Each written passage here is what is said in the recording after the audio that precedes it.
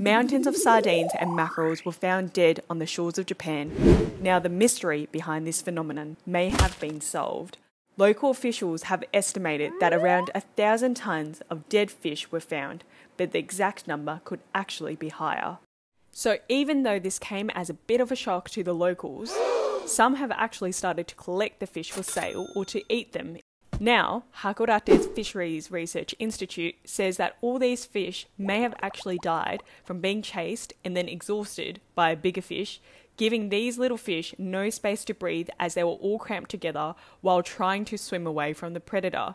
The dead fish could potentially decrease the oxygen levels in the water and in turn change a bit of the marine environment in the area.